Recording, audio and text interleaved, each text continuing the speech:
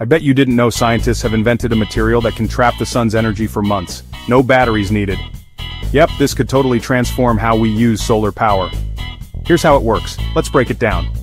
Traditional solar panels turn sunlight into electricity, but the power has to be used right away, or stored in batteries, which wear out and can be expensive.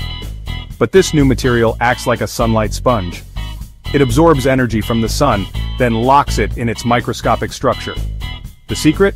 Special molecules inside the material change shape when hit by sunlight, storing energy as chemical bonds.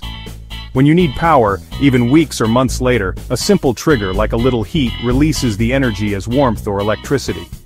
Why does this matter? It means we could one day power homes, cars, or even entire cities just using the sun, day or night, rain or shine. Imagine a future where solar energy is always ready when you are. This isn't science fiction, it's happening in labs right now. With breakthroughs like this, clean, reliable solar power could soon be everywhere. The future of energy? It's looking pretty bright. If you enjoyed this video, please subscribe for more updates and breakthroughs. Thanks for watching.